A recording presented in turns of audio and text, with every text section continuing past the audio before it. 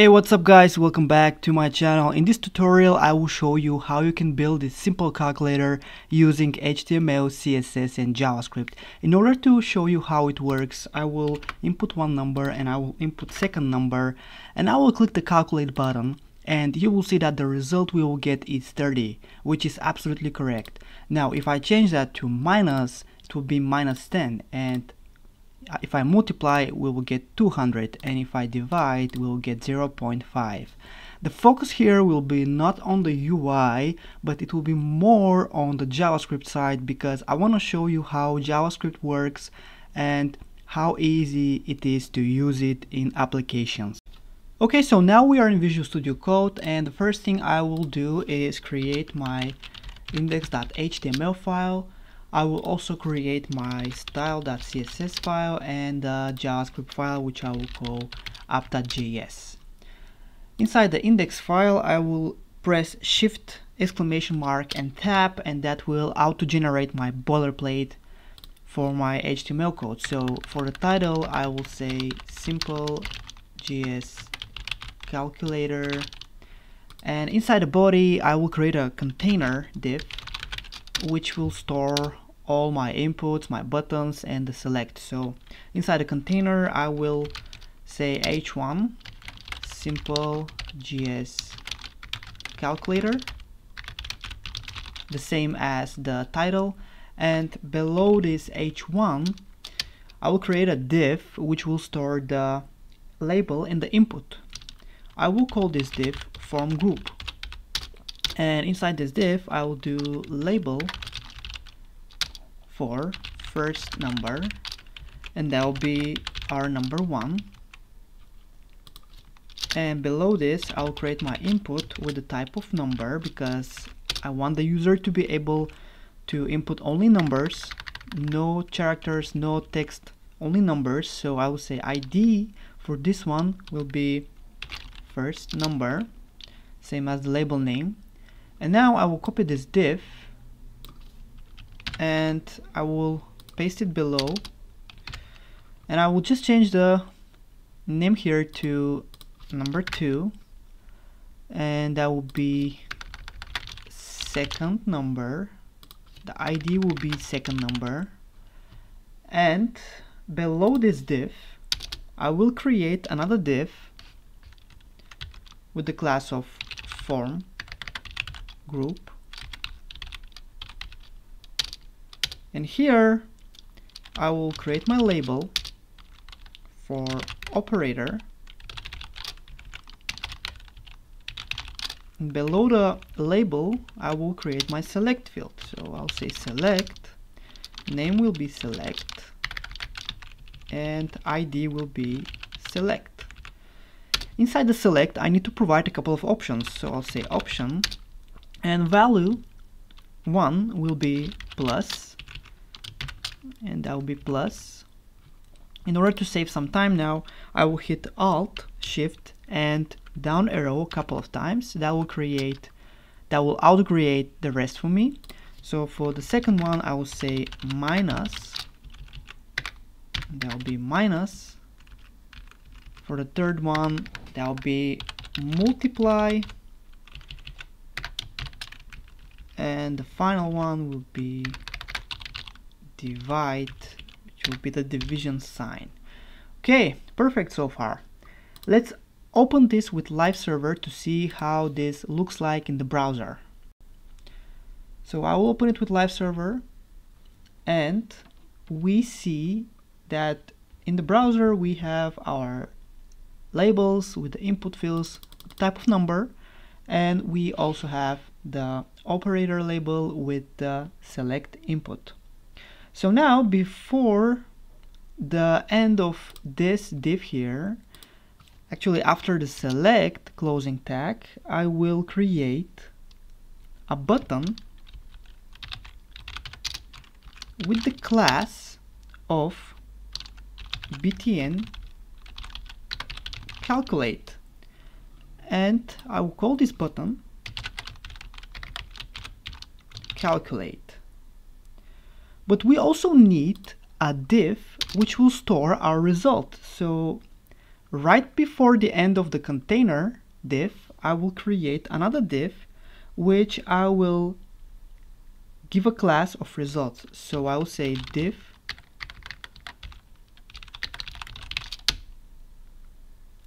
and we will leave it empty because the output here will be generated dynamically with JavaScript. Now we are pretty much done with the HTML code and we need to start styling this. So I will save it and have a look at it for a final time. It looks nice, although we don't have any styling yet. So I'll go back to Visual Studio Code and first of all I will link my style sheet file. And just to test this, inside the style, I will say body background black.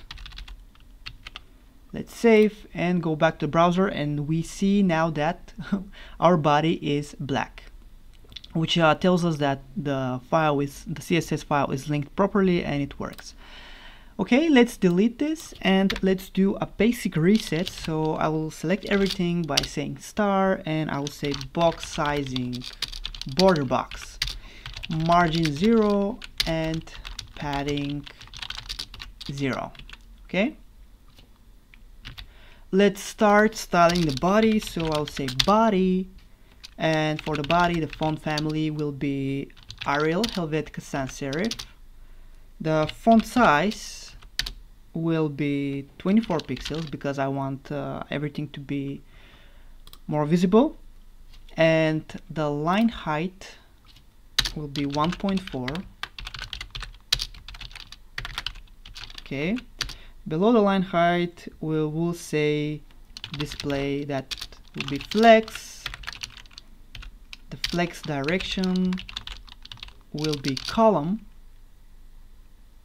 We will align items in the center and we will justify the content to the center, but we will also give this body a height of 100 viewport height because we want our container to be positioned directly, absolutely in the center. So I will give that a height, and for the background of the body I will say hexadecimal 333 and the color will be white. Okay, we are done with the body. Let's go into the container. So I'll say dot container and I will say display flex. We will align items to the center. We will justify the content to the center. We will also do text align center.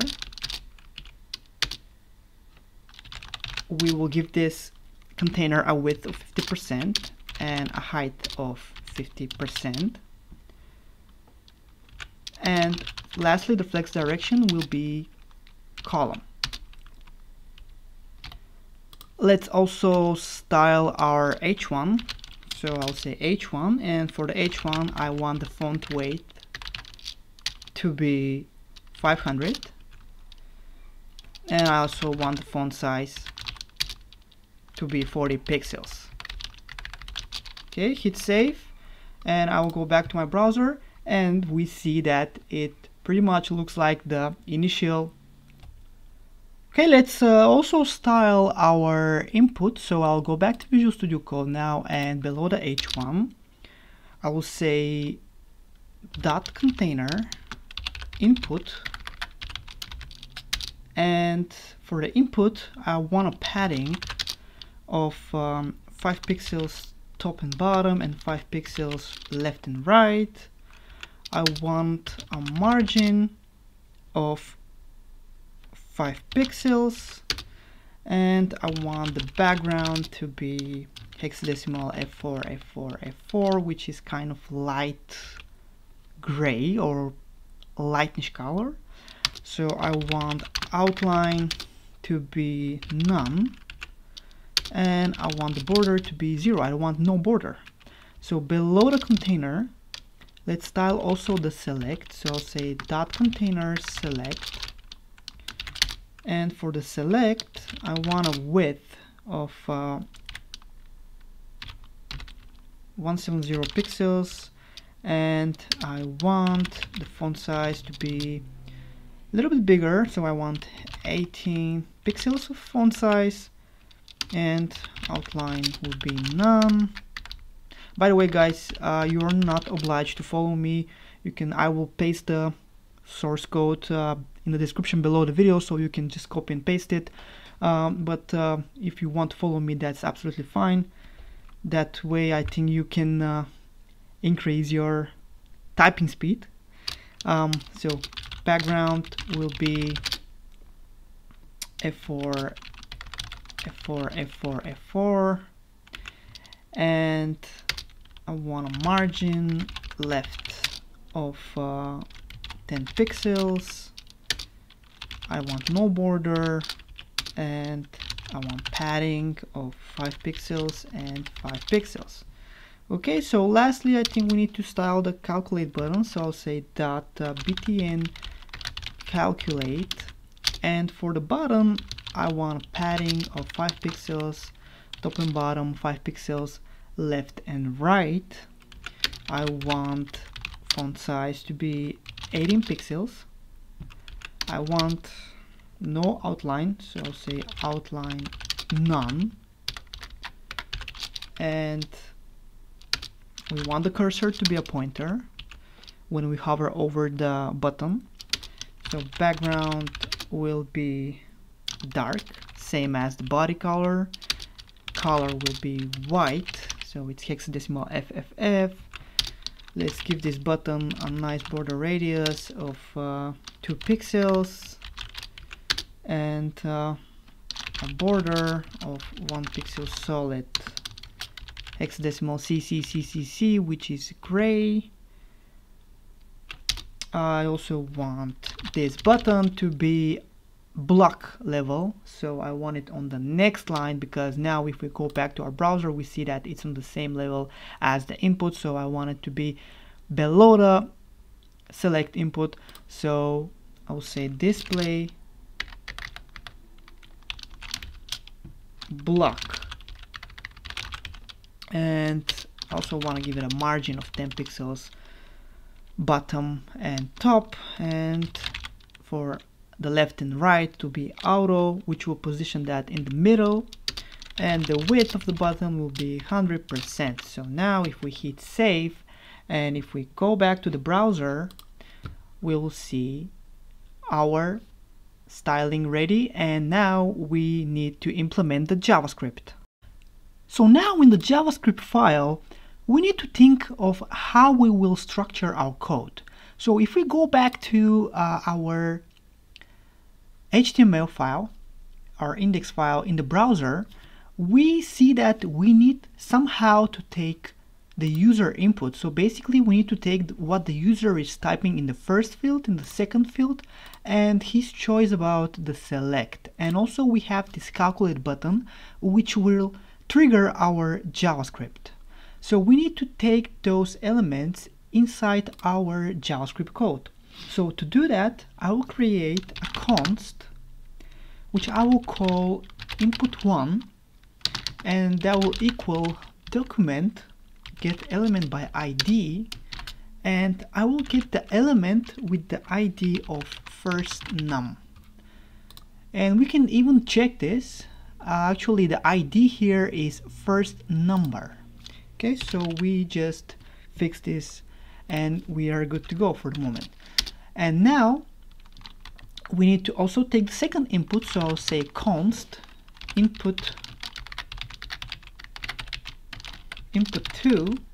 which is equal to document get element by ID, and that's our second number. Below this we also need to take our select, so I'll say select, actually it's const select equals document dot get element by ID, and that's the select ID we gave to the select input. And below this we will create a result div constant that will be equal to document.querySelector, because we gave that a class, and we will specify this class by saying dot result. Remember, this is the result div, which is empty at the moment but will be filled with information after we calculate the result. And below this result div we have to say const btn calculate equal to document.querySelector, and that's the class name we gave to the button, which is btn calculate, I think. And now, after we have gathered all our elements that the user will interact with, we are ready to trigger some JavaScript. So to do that, what we need to do is we need to assign an event listener to the btn calculate, and I will do this by saying btn calculate dot at event listener, and inside the brackets we first need to specify what type of event the button is going to listen for. So we will say click, and we put the comma, and for second argument we have to pass our function. So in our case the function's name will be calculate result, and below this I will create the function. So to do that I'll say function calculate result, which will not take anything inside the brackets. There is no argument that it's taking at the moment. So to test this, we can just say console.log clicked. And if we save now and go back to the browser, and if we open our tools by hitting F12 and we click the button, we should get, okay, let me just quickly restart the server. So here I will close this and I will go to my index file and I will open this with live server again. And now if I open my tools, okay, so now we have some kind of issue here, which is coming from, okay, we click calculate, it's not working. And the reason for this is because we haven't actually linked our script file. So inside the HTML file we just need to say script source app.js and hit save, and now we go back to the console and we click our button. Okay, let's close this at the moment. Let's open this again and we click the button and we have clicked. You see how many times I click the button, we get this event running. So we are good. So let's go back to our app.js file, and inside this function now, what we need to do is we need to convert the user input to a number. So I'll say first const first num equals, and the way we convert a string to a number is in JavaScript is by simply putting a plus in front of the input. So let me show you this. So we need to do plus input 1 and we need to get the value. So now if I console log first num and save and go back to the index file, and let's say we say 5 for the first number and we click calculate, we get this value of 5 in a console log. So this is working properly, and in order to prove you this, I can say console.log type of first num, and now if I save and type 5 again and click calculate, we get the type, which is a number. Perfect.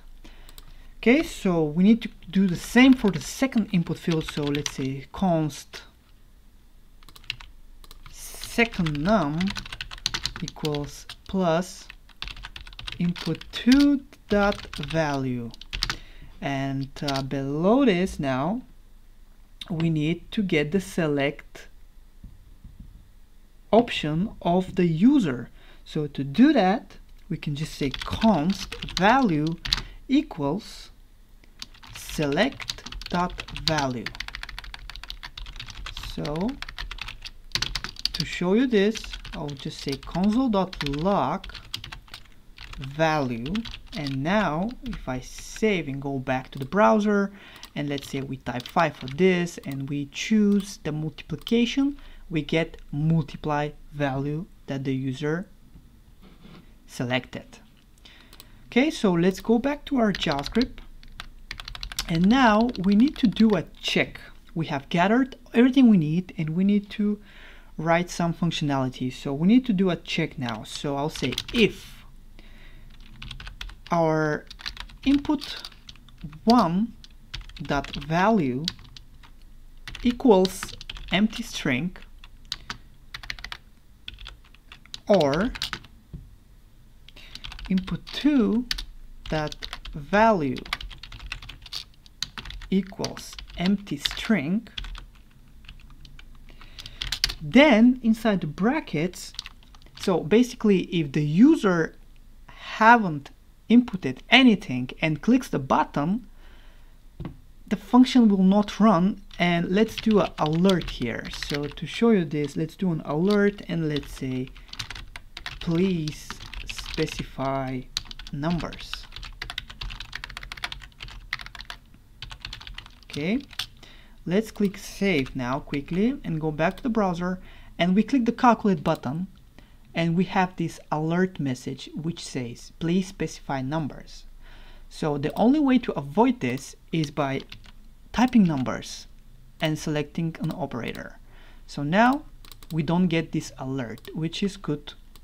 And for an else inside this if statement, we will put our logic. So we will use switch, which is an elegant way instead of using multiple if-else statements. So inside the switch, we will check for the value, and first case will be plus. So we have a case that the user chooses the plus, and for this case, the only thing we need to do is that we need to do resultive dot inner HTML equals first num plus second num, and then we need to get out of this case by saying break. So the break keyword is finishing up this case. So to test this now, let's quickly go back to our index.html file, and we say 2 for the first number and we say 5 for the second number, and we click calculate and we get 7 for a result. Perfect. Let's implement the rest. So basically below the break, let's do another case of minus. Remember, those words plus and minus are coming from the values we have given to the option. So if you notice, the names are exactly the same as we have given here for plus, minus, multiply, and divide. So for the minus case, what we need to do is we need to do resultive dot inner HTML equals first num minus second num, and then we need our break. Below this we have case multiply, which is result div dot inner HTML equals first num multiplied by the second num, and we need our break. And then we have case divide. Let me just check if that was the same. Yes, it's divide, and we have result def dot inner HTML equals first num divided by the second num, and we need our break as well. And pretty much I think we are done with this. So let's save and go back to the browser. And now for the first number, let's say we want the number to be 7 and the second number to be 2, and we have to test this. So let's check first the plus sign. So we click calculate, we get 9 for the result. If I change to minus, we should get 5, and if I change to multiplication, we get 14, and if I divide, we get 3.5, exactly how it is. So that's it, guys. I hope that you learned a lot from this video, and you had a clear idea of how JavaScript works and how easy it is to be implemented in applications like this. That's it. Thank you very much for watching, and don't forget to subscribe to my channel for more videos like this.